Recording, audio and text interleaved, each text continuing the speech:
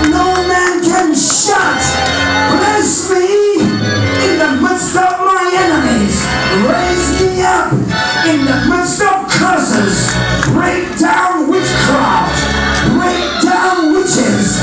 Break down fetish. Raise me up like you raised up David in the midst of his brothers. Raise me as you raised Elisha in the midst of the prophets. Raise me as you anointed the widow that picked up 2 sticks and was about to die. Send me a great blessing, oh God. I said, stop the prophetic anointing in my life. Stir up the new songs in my life. Stir up the anthems in my life. Stir up the prophetic declarations in my life. I said, stir up more relationships in my life.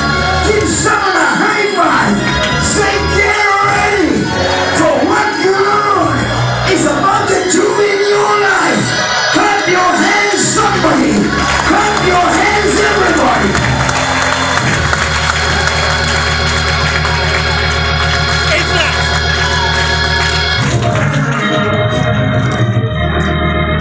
In the name of Jesus, a time is coming for you right now like you've never had in your life.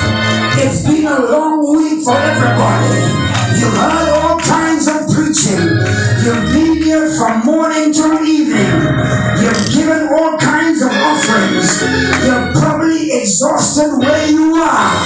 The best time for a church is conference, but the worst time for a church is conference, because you work so hard, you give so much, you are present everywhere. But I came to remind you that God is stirring something. Hallelujah. Jesus went to a pool called Siloam, and he got there and crossed over many sick people. He just passed them over. And the Bible says he went to a man that was sitting there for 38 years. 38 long years. And Jesus asked him, will you be made whole? His response should have been yes. His response was, I have no one to put me into the pool, because once a year, shout it's this year, shout it's this day, an angel will stir the water. God is stirring the water for you right now. You've been waiting for an answered prayer. It might be 38 hours. It might be 38 days or 38 weeks. I don't know how long it's been. Maybe 38 months. But this night, an angel is stirring something in your life. So open your heart, open your spirit, open your soul. As God begins to pour out a blessing, there won't be room enough for you to receive it. Stir up the gift, Timothy. Stir up the gift. What's in me, Timothy? Paul said he's on you, but you have to stir it up.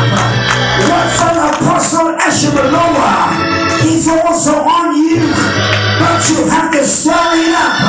Every guest speaker that stood here, their grace has been deposited here, but you have to stir it up. What is on me in terms of grace and revelation knowledge and blessing, that grace is released on you, but you have to stir it up. Come on, say stir it up. Jerry, I know you can't cook because you gave yourself away with some sort of recipe, but even if you can't cook and you can use that spoon